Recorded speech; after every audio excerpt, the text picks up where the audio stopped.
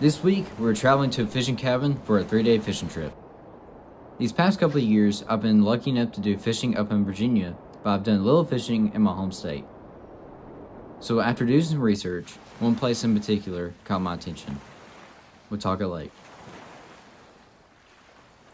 Watauga Lake, stretching out more than 6,000 acres, calls Tennessee home, along with 1,000 other lakes.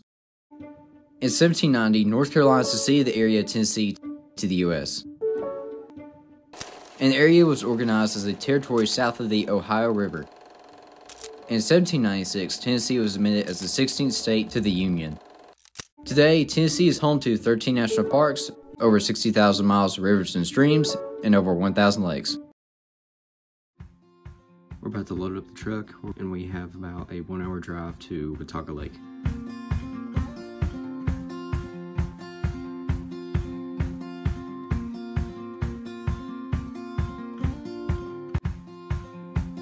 Alright, so we just made it to Watauga Lake. We'll go cast out there. Hopefully you can catch some bass.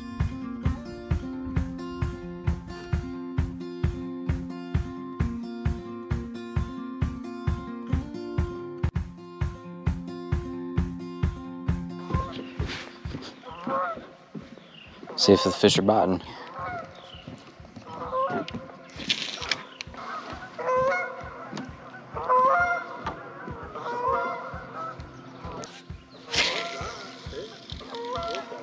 Being that we struck out the first day, I felt terrible thinking that I wouldn't be able to catch a fish and that the whole trip was a waste, but I eventually got back up and went fishing the next day.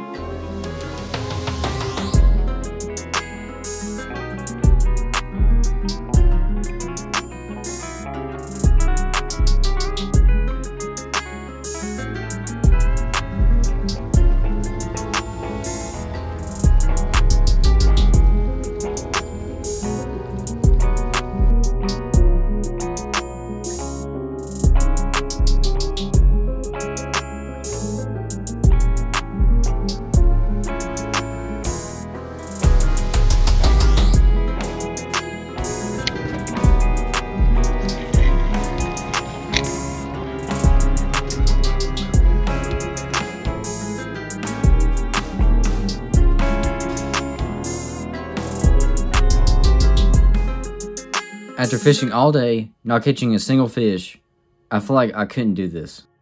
Then I went fishing again the following day, and I struck out again, thinking, why did I not catch a fish?